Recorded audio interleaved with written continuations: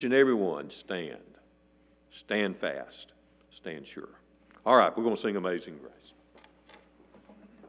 All right, I've been asking some of y'all to join the choir, and guess what? All y'all going to be the choir this morning, all right?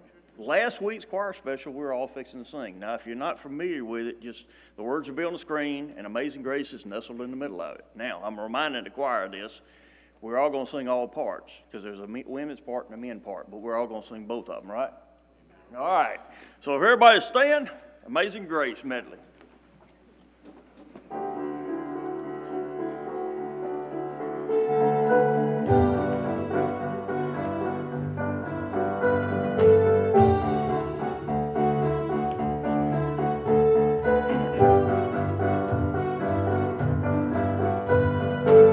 Who breaks the power?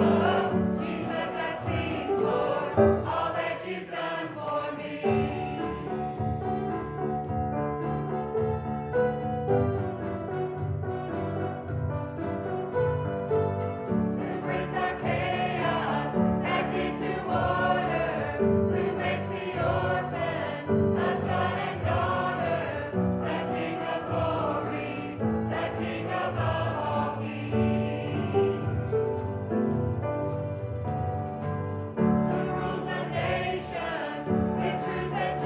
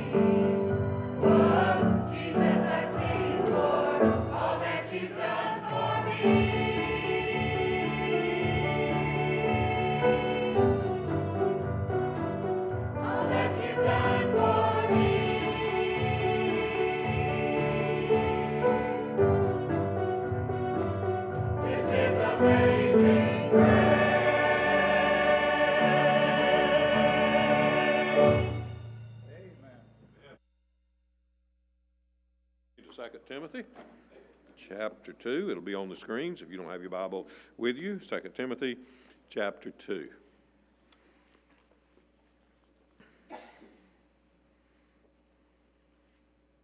Paul is writing to his son in the gospel, Timothy, and he tells him, "You therefore, my son, be strong in the grace that is in Christ Jesus, and the things that you have heard from me among many witnesses, commit these to faithful men who are able to teach others also.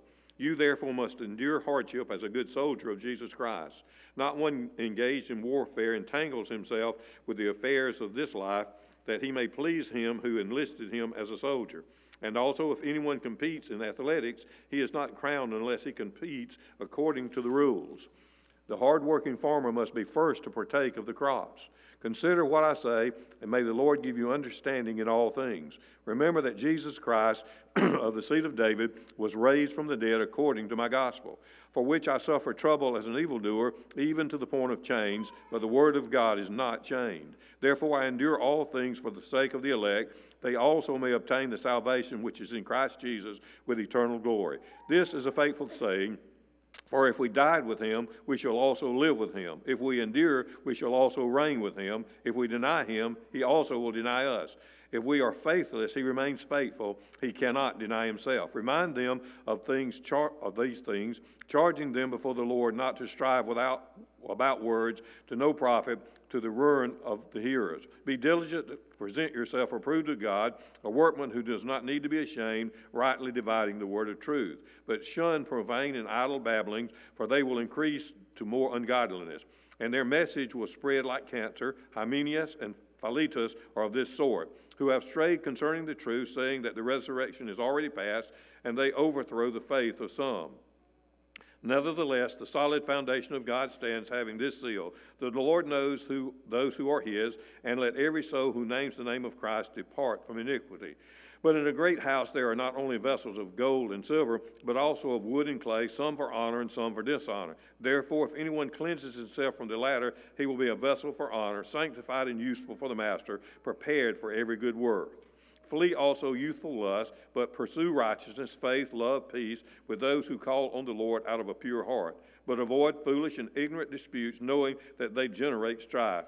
And the servant of the Lord must not quarrel, but be gentle to all, able to teach, patient, in humility correcting those who are in opposition, if God perhaps will grant them repentance so that they may know the truth. And they that may come to their senses and escape the snare of the devil, having been taken captive by him to do his will. Amen. Brother Doyle, will you lead us in prayer?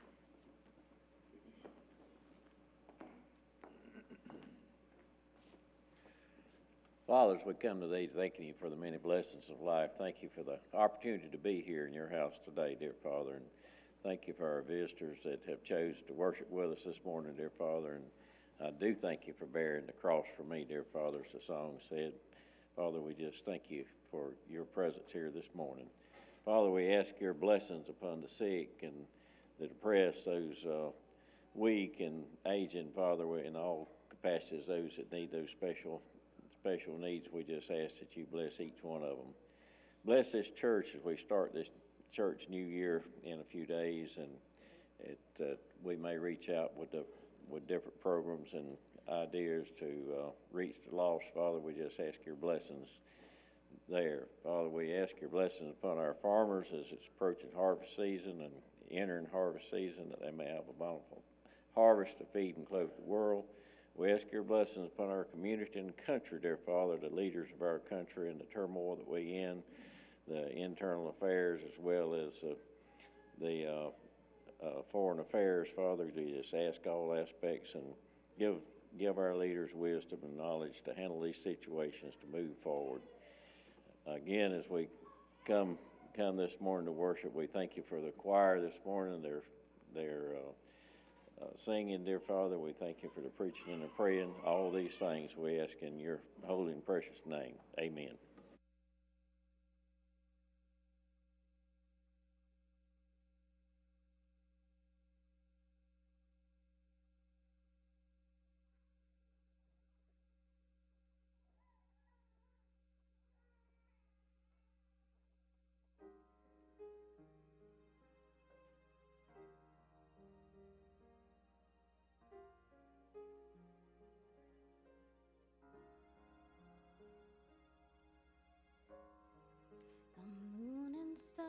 they wept.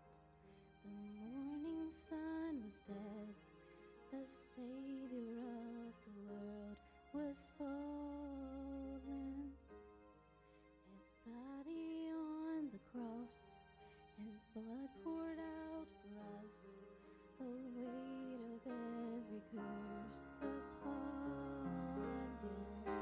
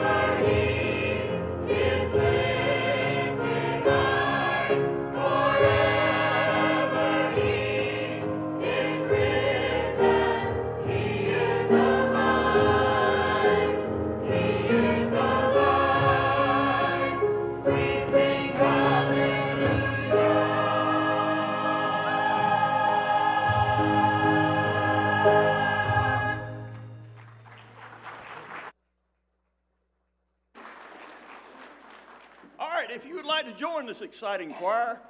Rehearsal is tonight after church. Now, we are tryouts for the choir. You like that? Your heart's got to be beating. You got to be breathing air. And you got to have the love of Jesus in your heart to sing praises like they sing. So anyway, tryouts tonight for the choir. I'm just kidding. Just come up here and join us if you want to. All right, children, y'all come down.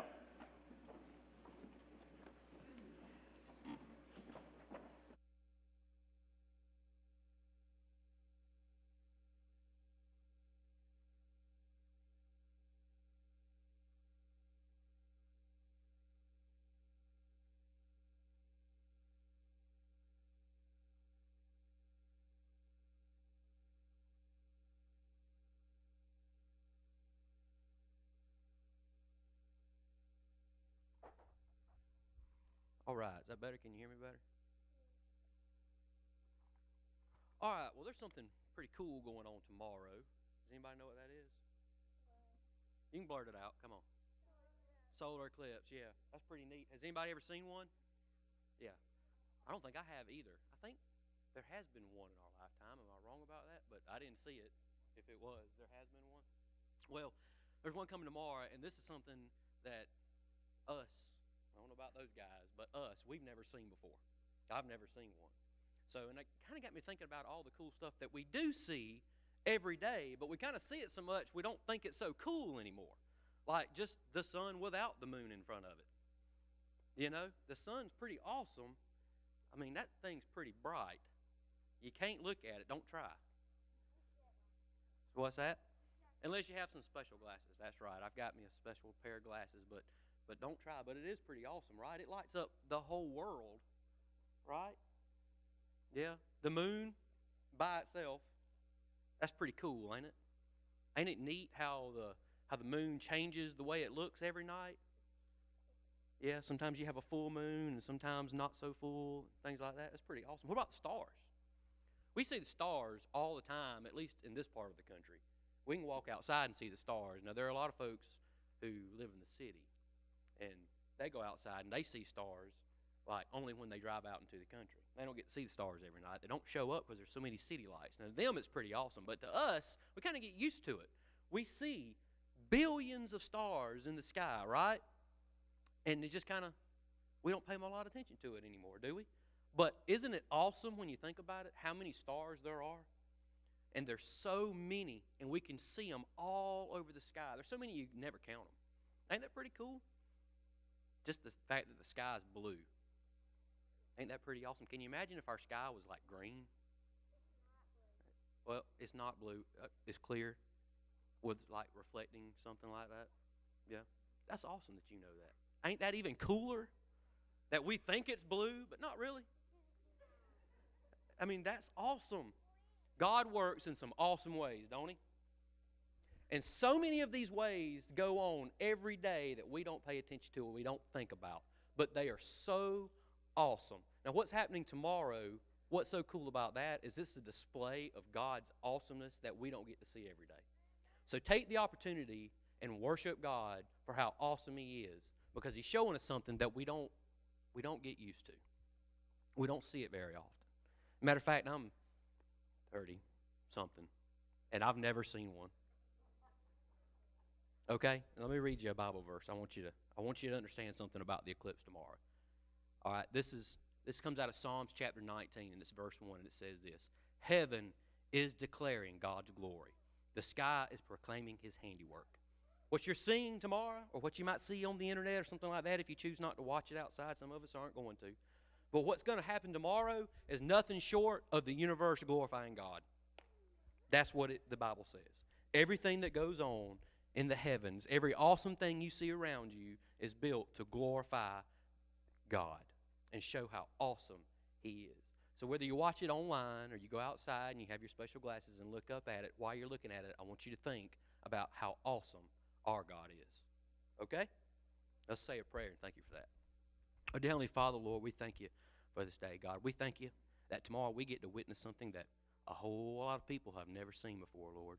And we just think that's so cool. Lord, we thank you that we get to go outside or we get to look online or on our TVs and we get to see maybe once or twice in a lifetime opportunity to see something so awesome as an eclipse, Lord. May it remind us of all the awesome things that you do every day, Lord, that we get used to. And although it's wrong, Lord, we should walk outside every day and glorify your name for how awesome the world is and how awesome your creation is, Lord. But God, may this eclipse help remind us that you are that awesome. In Jesus' name we pray. Amen. All right, ladies first.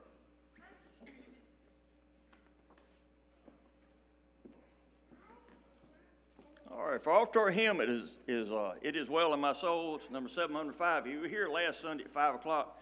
We went through a series of a film they don't have films anymore, but anyway, DVD of hymns and what they meant to people and who wrote them. Well, this man here was a Chicago businessman.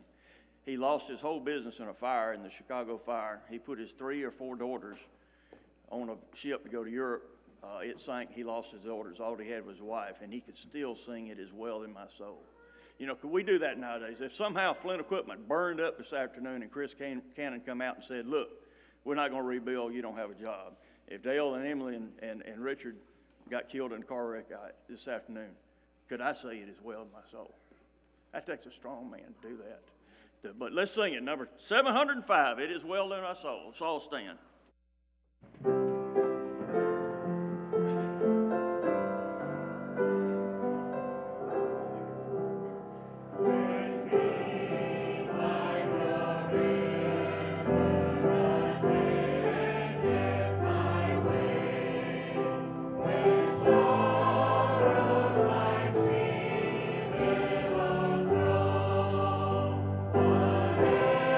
Wherever my life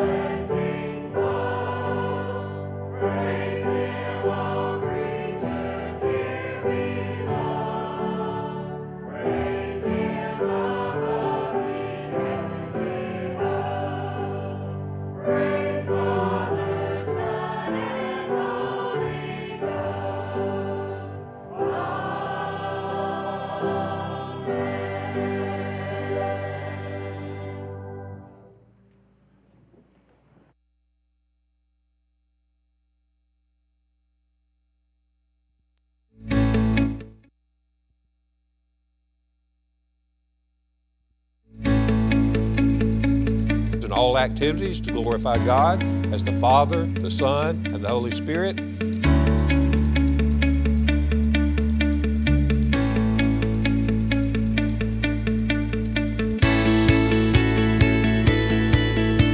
To call saints to worship and sinners to repentance.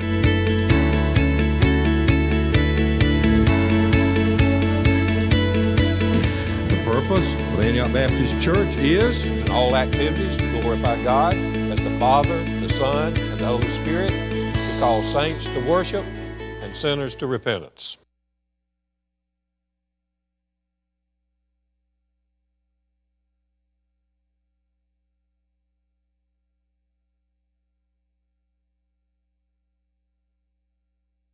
Sound people, musicians, for leading us in worship to this place. As you heard this morning in our choir special, we had one of our newer members of our choir help us in singing our special this morning, and Amanda did a great job. You would not have known it from listening that she was nervous at all, but she did a great job, and we thank her for doing so this morning. And you too can come and join the choir. Charlie, we will not tell them that they will have to sing a special, though they might. And so you come and join with us and be part of our choir, and we promise you we'll make you welcome and allow you to be part from the very beginning. All right, take your Bibles now and turn with me to Matthew chapter 16. We're going to pick up reading in verse 21. I have the task this morning. I'm going to try to preach 3 sermons in one and get y'all out on time. There are 3 distinct sermons in the introduction, which is the passages right before this, and these verses this morning. So if you will help, we will see if we can't make them all come together and be part of a reasonable sermon for you this morning. Matthew chapter 16, if you found that in your copy of Scripture, if you have it, it's on the board in front of you. Please stand as I read this passage for us this morning. Matthew writes and records for us. From that time, Jesus began to show his disciples that he must go to Jerusalem and suffer many things from the elders and chief priests and scribes and be killed and be raised the 3rd day.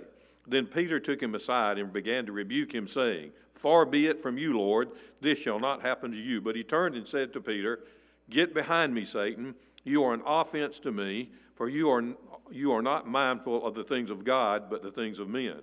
Then Jesus said to his disciples, If anyone desires to come after me, let him deny himself and take up his cross and follow me. For whoever desires to save his life will lose it, but whoever loses his life for my sake will find it. For what profit is it for a man if he gains the whole world and loses his own soul? Or what will a man give in exchange for his soul? For the Son of Man will come in the glory of his Father with his angels, and then he will reward each according to his works. Assuredly, I say to you, there are some standing here who shall not taste death till they see the Son of Man coming in his kingdom. Thank you. You may be seated.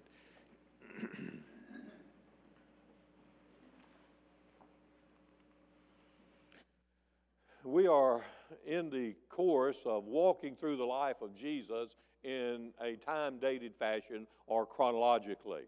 We are now in the last year of his life.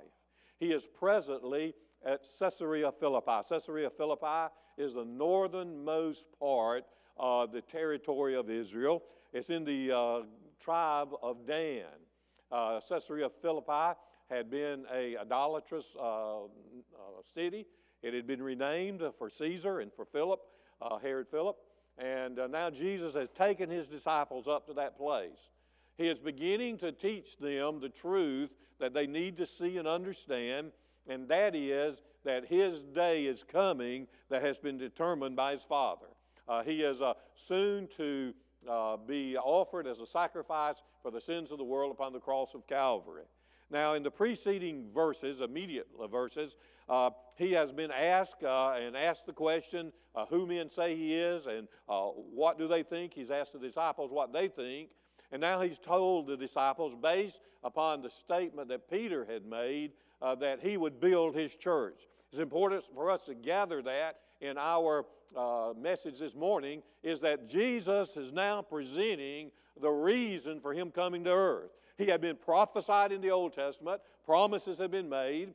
Those promises yet, he knows, and we now know, are at least 2,000 years in the future. He has promised to come and redeem Israel, make a place for them, set the throne of David up. All those things are yet to happen. But in a period of time, in an intermediate period of time, is going to be this wonderful place, this wonderful dispensation called the age of the church. You and I live in that age right now. And in that age, he is going to call out whosoever will. He's going to call out a body, a bride, a group of folks unto himself that will be saved by the amazing grace of God. We sang about that here just a few minutes ago. And now he must teach his disciples and us how that age is going to take place. It is something that this world had no knowledge of. It was a mystery hidden in God in Christ. And so he begins to tell them, he says, now I want you to know, disciples, I am going to build my church. It is amazing when you look at that, and this is a message, and I'm going to give you just a brief glimpse of what that message is. At points in time we'll be doing. He was in an area called Caesarea Philippi. Right above it was a town called Damascus.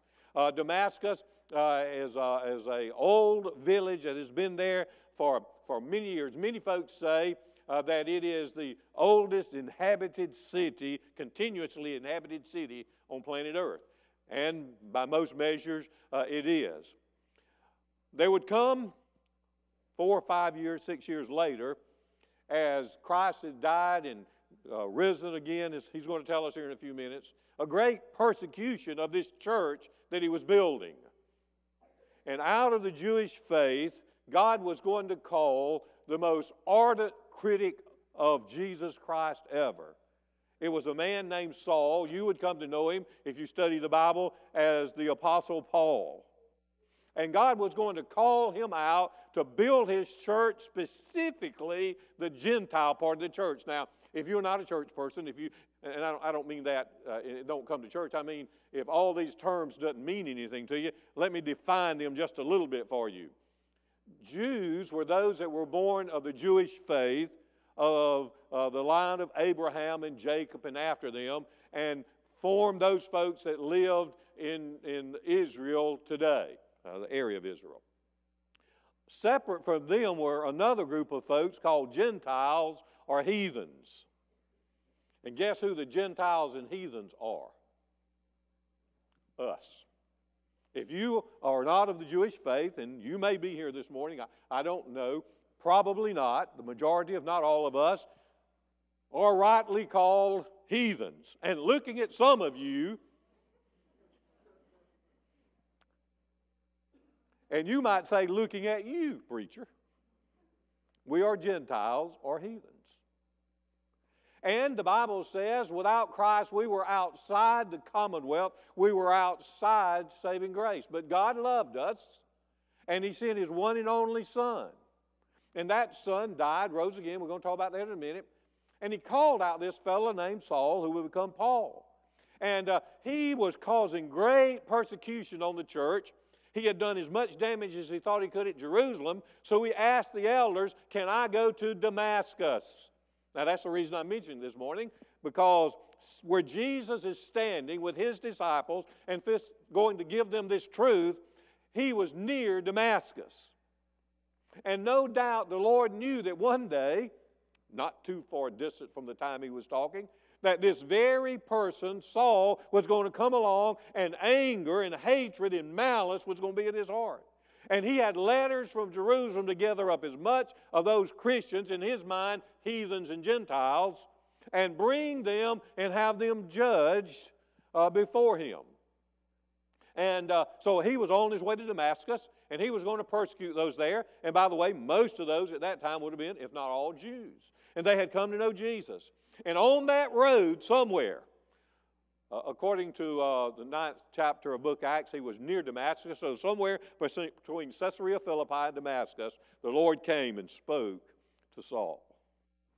He said, Saul, I've got a job for you. I'm building a church. And I want you to come to know me as Savior, and I want you to take the glorious gospel, and I want you to go teaching Gentiles. I want to tell you, the most unlikely person in the world to do it, but yet God is God. And what is impossible with men is possible with God.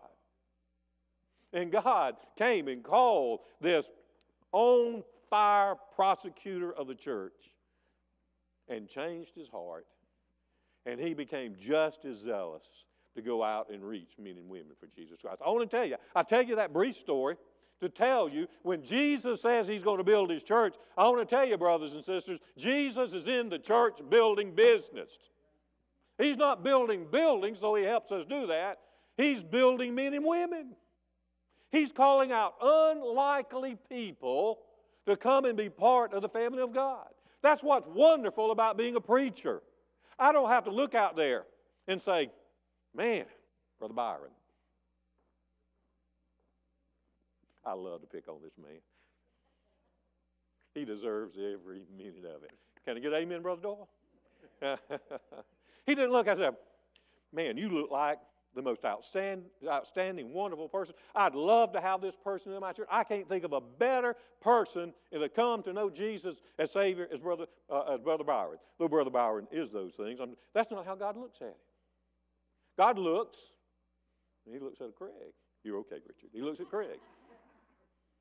Craig came to our church across the street, and he didn't come because he wanted to come to church. He didn't come because he wanted to be saved. He didn't come because he wanted to be a child of God. He came because his family drug him. He was drugged to church. His little girl was doing stuff at church.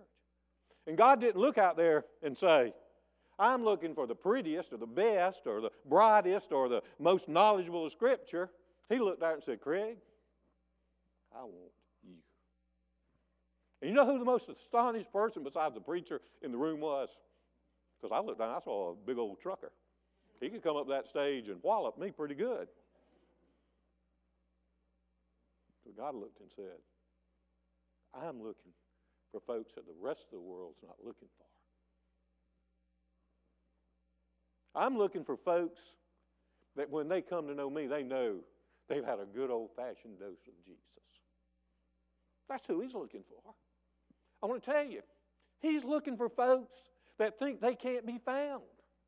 He's looking for folks that don't want to be found. Paul wasn't looking to be found. He wasn't lost in his mind. Paul wasn't wanting Jesus. He was wanting to kill Jesus' people. If you think this morning that somehow that you're not fit for the kingdom of heaven, if you think you're not ready for God to love you, I want to tell you, you're in the very place that God wants you to be because God wants to love you when you think that you are not lovable. Isn't that good? I don't have to stand up here and preach this morning and say, oh, you got to get your life right. You got to memorize Scripture. You got to do all these kinds of things to come to know Jesus. Here I've got to preach and tell you, God wants you anyways. There's none that are left out. There are none that are too far from God. There are none that have done such things. We have all sinned immensely. None of us deserve the grace of God. And yet God is looking this morning in this room in His infinite mercy and saying, I love you just like you are. Just like you are. He'll take you. So Jesus, I want to point number one, message number one is Jesus is building His church. Message number two. Don't you wish all messages could be done that quickly? Jesus begins to walk with His disciples. He's turned now from Caesarea Philippi, headed back to the Sea of Galilee, about 25 miles, and then another about 75 miles back to Jerusalem.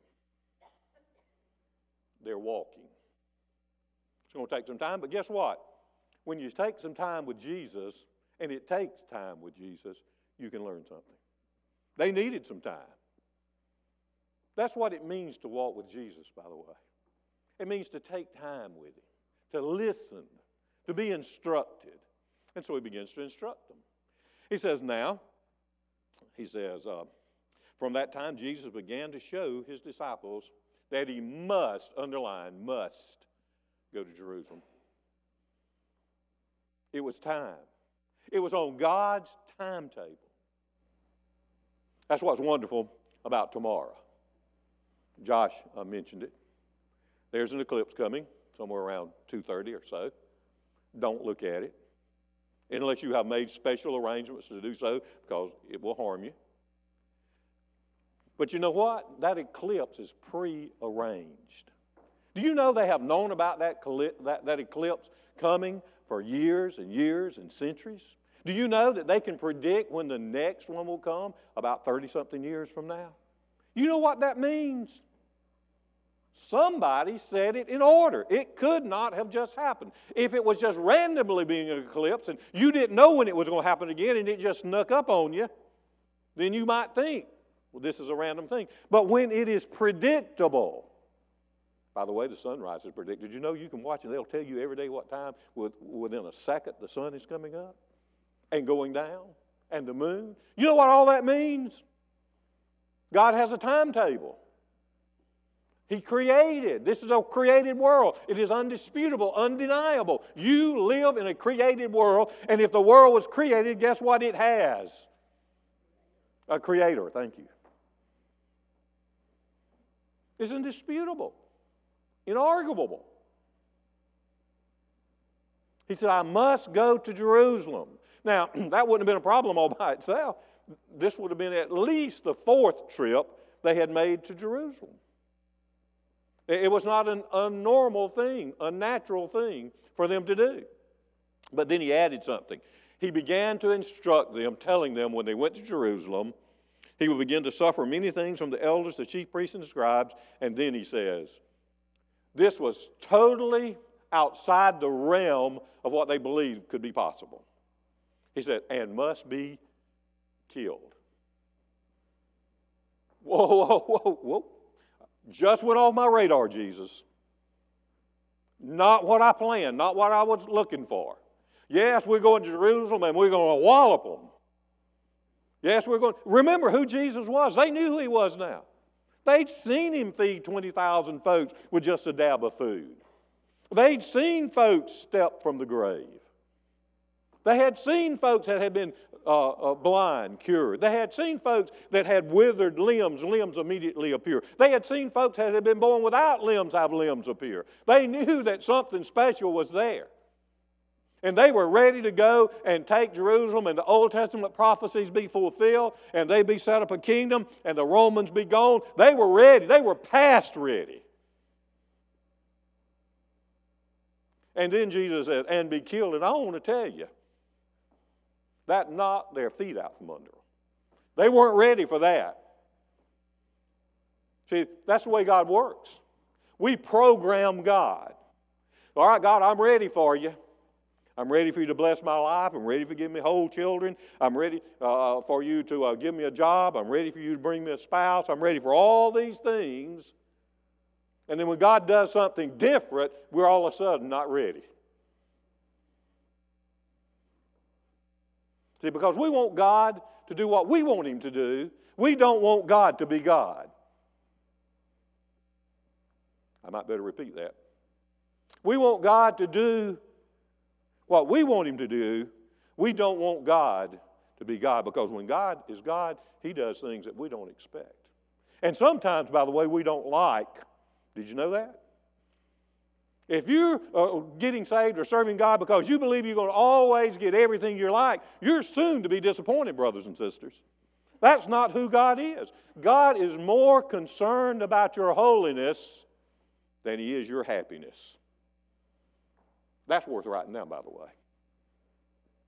If you'll learn to live by that, your life will change. God is more concerned with your holiness than he is your happiness. We're more concerned with our happiness than our holiness.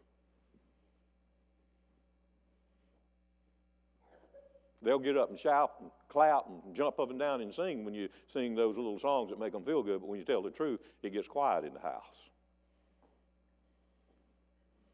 Say, Bruce, are you get singing? No, I'm for singing. I'm for good singing.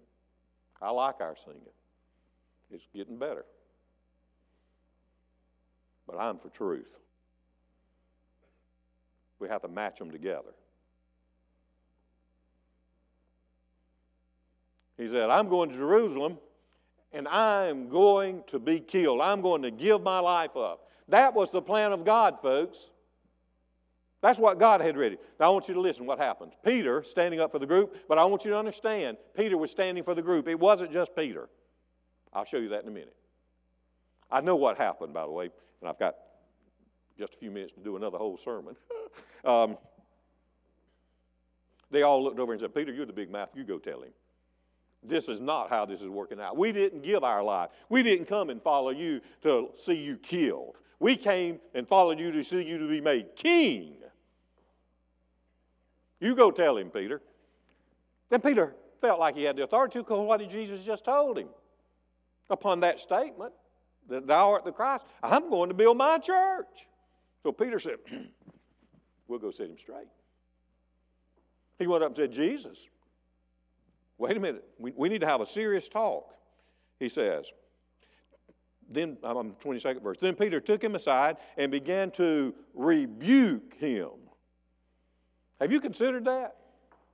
Here, a mortal, Peter, wet behind the ears, not knowing the truth yet, he looks at Jesus and he rebukes him. That word rebuke there is a strong word. It is a word that says he vehemently, aggressively rebuked him and began to rebuke him, saying, far be it from you. I like the next word, Lord. How do you rebuke Lord? You don't. Not if he's Lord, you don't rebuke him. He began and said, far be it from you. This shall not happen to you. Second sermon, second point now. How many of us have rebuked the Lord? No, Lord, you were wrong. I can't do that. You want me to do what? For whom? Charlie, you want me to join the choir? Lord, you've made a mistake. You know what you just did? You just told the Lord no. And you rebuked him, said, you made a wrong choice. I want to ask you a question. Has God ever made a wrong choice? I'll answer that for you. No. For time's sake. He rebuked the Lord of glory. The very thing that he came for, he did not know. Jesus looked at him and said, you are thinking with an earthly mind, not a heavenly mind.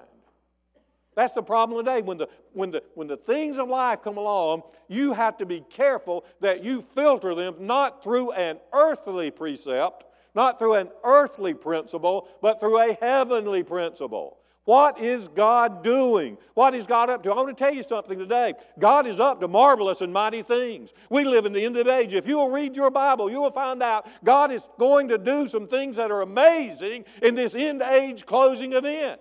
God is going to redeem. God is going to save. God is going to act miraculously. There are going to be mighty, amazing things happening to planet Earth as the Lord plans for His return. You are part of what can be going on during that period of time. But you have to think with a heavenly mind, not an earthly mind. I have never seen a person that was so heavenly minded he was no earthly good. I've heard that accusation, but I've never met that person. I've met multiplied hundreds that are so earthly minded, they are no heavenly good. Sermon number 3. Jesus looked at them. He says, boys, buckle up. Get ready. He says, you haven't seen anything yet. Not only am I going to be killed, but you better be ready to be killed also. He said, you better start valuing your life the way I value my life. I had rather be faithful to the will of the Father and die on the cross than fail to fulfill the task that I've been sent to. He's going to say to the disciples, You better take inventory. You better look at your life and say, what God has for me is more valuable than what I have for myself. So he asked him the question, what could a man exchange for his soul? If he gained the whole world, and he can't, would that be a good swap? The answer to that question, for the sake of time today, is no, because listen, everything here is temporary. Everything. Everything here is temporary, including your life. But your soul will live in eternity forever.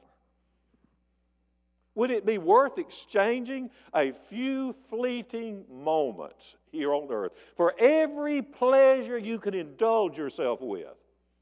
Would it be worth that to lose eternity and spend separated from God in an eternal punishment forever? Would that be a good swap, exchange? And I'm here to tell you, brothers and sisters, the answer to that question is no. Nothing here will be worth it. Sermon number 3. Make sure you understand the value of what you have. Make sure you understand the value of what you have. Now, let me put it together for you. I told you that Jesus is building his church. I told you that he is looking for folks that are either not looking for him, don't think they're worthy for him, or think there's some reason that they can't be found.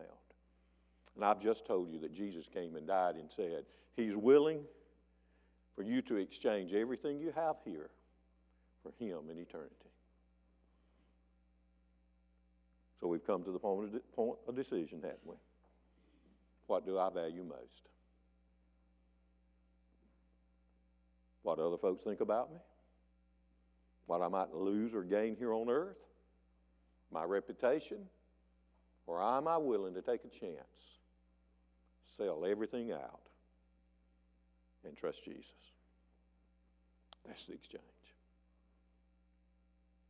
The here for the hereafter.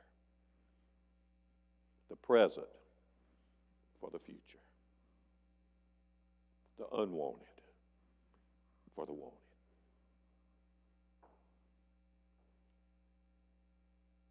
Are you ready? Is he worth it?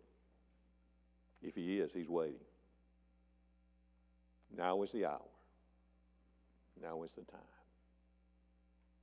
He's ready. Are we? Father, speak to our hearts this morning. Help us to look and see that you loved us so much you were willing to give everything you had, including your very life, that we might have the invitation to come and join you. Sometimes it would mean suffering. Sometimes it might mean embarrassment. Many times there would be trials. But you've promised every single one that's willing to come, you'll walk with them and then finally take them to yourself. And there we would have the wonders of eternity.